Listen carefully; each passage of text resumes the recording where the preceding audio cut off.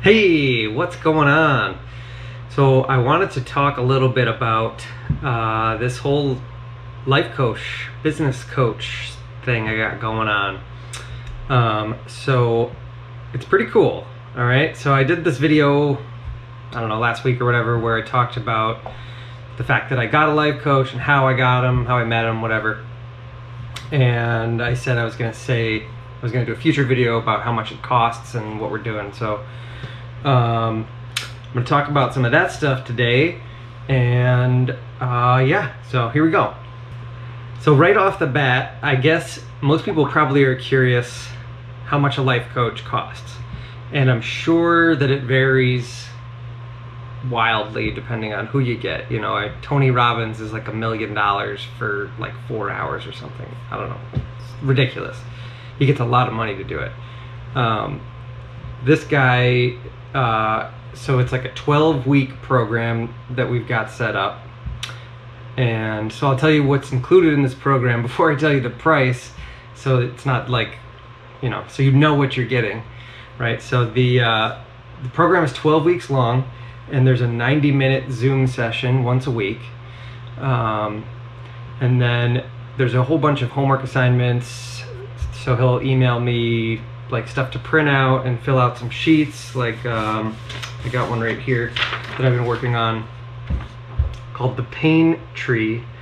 And the Pain Tree is about like childhood trauma. And so as far as my business is concerned, I wouldn't have thought that my childhood trauma played into my business, but it turns out that it does. So a lot of my childhood stuff, like these, I don't want to call them values or whatever, the stuff that happened to me or whatever, the experiences that I had as a child and throughout my entire life have kind of been so ingrained in me that now they affect me in my business life, my personal life, everywhere. So this has been an interesting thing to dive into. That's just one example. So there's some homework assignments, there's the Zoom meetings, there is like I can text him or email him or call him and ask questions and talk about stuff. So it's not like we just have this one appointment once a week and that's it. Like, he's very interactive. In fact, he's reaching out to me, asking me questions more than I'm really reaching out to him. So it's not just these meetings. You know, there's a whole kind of thing. I don't really know how to describe it. He's like got my back for these 12 weeks, and we'll see what happens after that. I'm not really sure. So to answer the question, it's $1,800 for this guy. All right, so this is for me an investment that I am 100% okay with, right? I was looking for a life coach or some sort of help in my business world for a while. So this makes sense to me.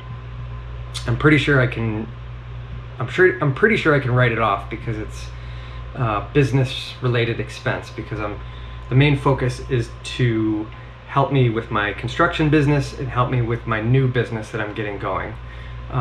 It just happens to be that we're digging into this childhood trauma stuff that I would have never thought's related, but it is, because it keeps me hung up, you know? So the way I see it is these 90-minute meetings, plus all the other stuff that I've got for the week, the homework assignments and the phone calls and the chats and everything like that, works out to be $150 per week. It's not cheap by any means, but it's like an expense that, it's like an education, right? Like, I didn't go to college. I did go to college. I went for 2 years, but I didn't really go to college, if you know what I mean. I was like there. I was on campus, but I wasn't like in the thing, right? So I didn't really learn much when I was at college. But people pay thousands and thousands and thousands of dollars to go to college and to learn stuff, and you know, but they leave college with all that knowledge, And there's like all these life skills and these other things that you need to take all of that knowledge and to actually use it. And I'm 37. I'm not like super old, but I'm not like fresh out of college either. So you would think after a certain amount of time you gain a whole lot of this new life skills, right? And I do. And in the last 5 years, I've spent tons of time and energy and effort and money on improving everything that I can about myself and my life. So as far as I'm concerned, this life coach is not, it's not crazy expensive. I've been in therapy for a long time, and a therapist charges almost that much, and all I get with a therapy is like a 50-minute meeting once a week, and that's it. They just listen to me complain and maybe help me out a little bit, but it's more of a long-term game than a very narrow, like, this is what we're doing, right? So the difference between therapy and what I'm doing with the life coach, even though it seems a lot like therapy with some of these homework assignments, is that there's a goal.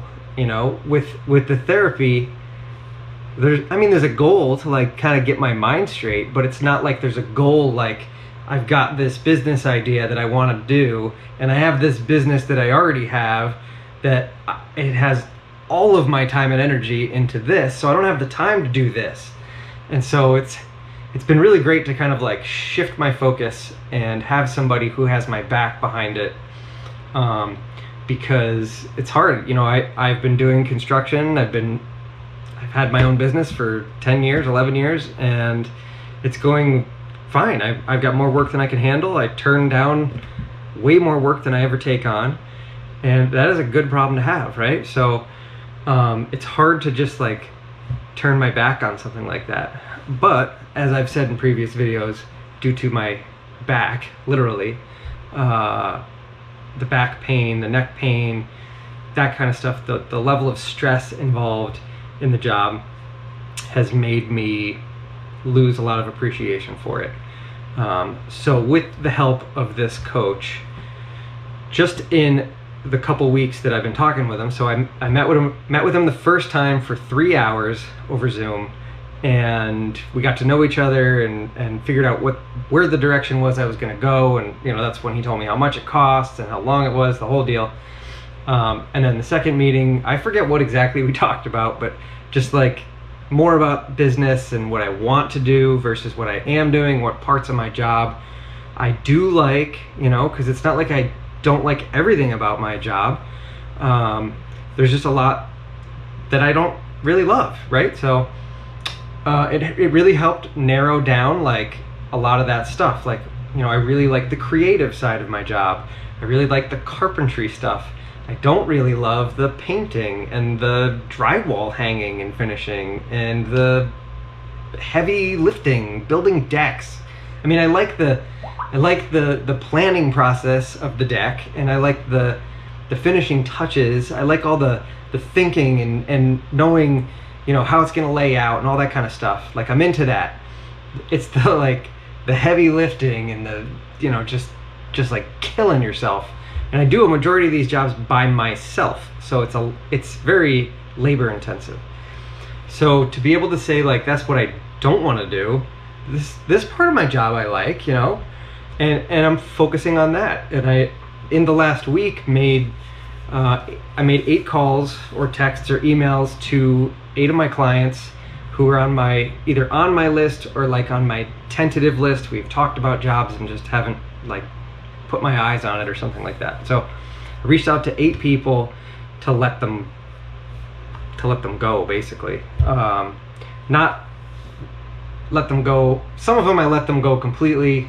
Some of them I just said like, I'm too busy, I can't do this, which is the truth. Like, I had been telling people I've got 2 or 3 years worth of work, and in reality, when I started looking at my list the other day after this COVID thing and being backed up and seeing just how slow everything's moving right now, nothing's going at the same pace it was before.